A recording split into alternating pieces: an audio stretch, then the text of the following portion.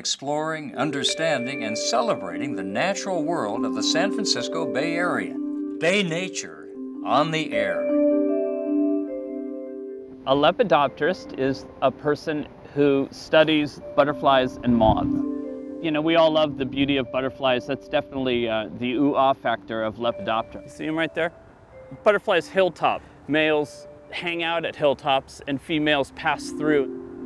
This is one of the best places to see Anna swallowtails hilltopping. The second that you learn the name of something in front of you is the first moment in stewardship. To look down and say, oh, that's the American painted lady. That's the green hair streak. It's not just a butterfly. It's like a painting, and look at the stained glass. And now we're gonna let them go. Look, there's two more right over your head. There's still some extraordinary butterflies in these little niched islands that people just walk past or drive past every day. So that's one of our blue butterflies. That's the Celestrina landon echo. This is Vanessa virginiensis. This is the male. I did a painting of it. The underside is considered the most beautiful of all butterflies in the United States.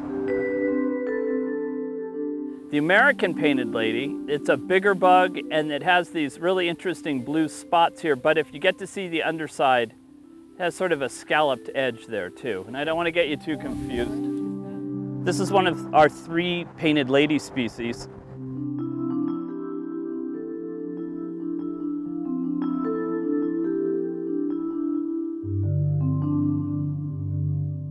They do have a really tenuous life cycle, especially the urban butterflies.